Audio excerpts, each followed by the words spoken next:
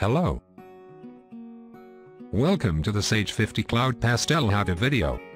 In this video we will demonstrate how to change your printer for specific reports in Sage 50cloud Pastel.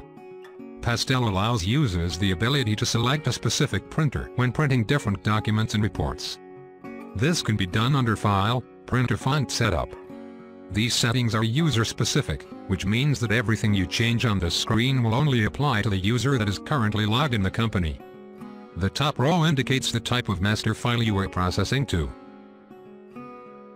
Under that you will have different reports and documents which you can select a printer that should be used.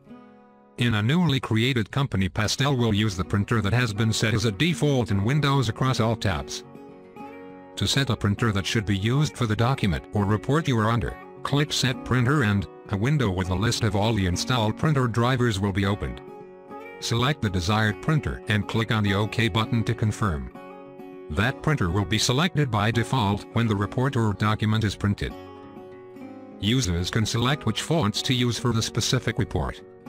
To do this, click on the Set Main Font or Set Title Font button and select the desired fonts and font size.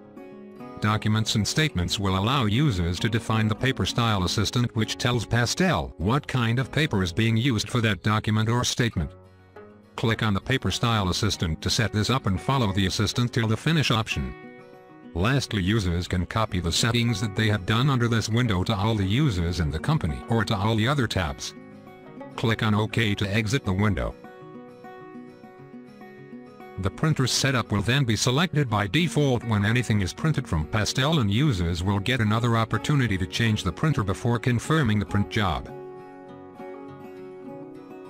For more information on the use of Pastel, visit our digital self-help platforms. Thank you for watching.